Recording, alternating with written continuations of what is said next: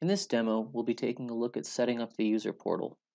We'll also see how SAML Single-Sign-On performs when logging in and creating a user automatically. First, let's take a look at setting up our portal. You can customize your portal by creating a name, uploading a logo, and setting a color. Next, we'll create an access role that will determine the items users can and cannot access. You can set view, edit, and hide on each data property. In this example, I'm hiding servers from displaying in the portal. And on the fields, I'm allowing users to see all fields. However, I'm hiding the field for date purchased and the field for warranty expires. Next, I'm going to be setting the Allow Portal Access setting on this role and clicking Save.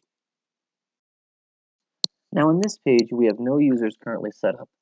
This is because I will be letting my identity provider, in this case Salesforce, handle both the creation of users and assigning those users to the portal role we just set up.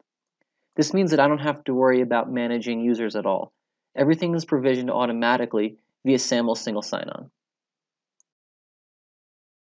When users log in, their information is checked against the identity provider. In this case, any user who is in the role of marketing will be automatically placed in the portal user role we created earlier.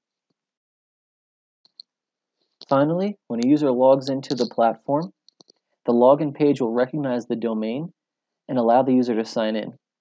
Their account will automatically create and they'll be placed into our user portal. Once in, the user will see all available items, such as assets, accessories, and software. If they click on an item, the user can view details of the item, see any current reservations held on the item, and then submit their own reservation.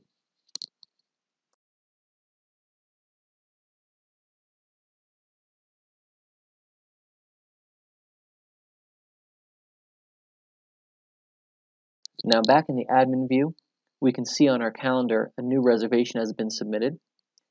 And on our reservations page, we can see the user details.